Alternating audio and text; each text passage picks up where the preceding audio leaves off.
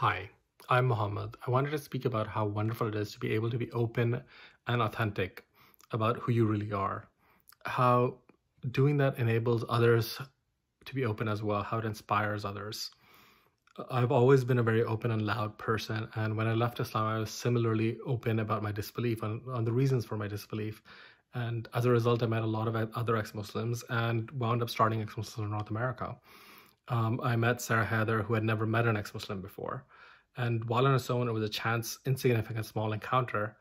Small moments like that are what build up to greater change. A similar moment was related to my friend Gada, who's a Saudi woman. She was brave enough to speak at one of our public campus events. Her video went viral in Saudi Arabia. There were a lot of angry Muslims that were sharing the video. But what else happened as a result? A lot of people came into contact with those ideas. I just met a Saudi woman today who had left the faith as a result of getting those angry messages, watching Gada's videos, and relating with them. One of my other friends, who's an activist, came out to his family. Obviously, there was some anger and a hurt with his parents, but when the dust settled, all of his siblings had left the faith as well. Change is hard, and particularly for things that really matter, it's very hard.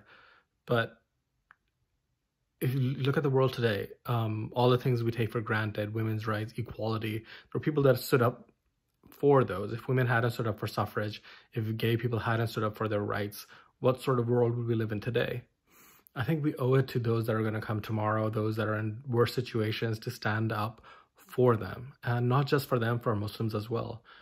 Muslims tend to be the biggest victims of Islam. Living in religious countries, human progress is horrifyingly stalled.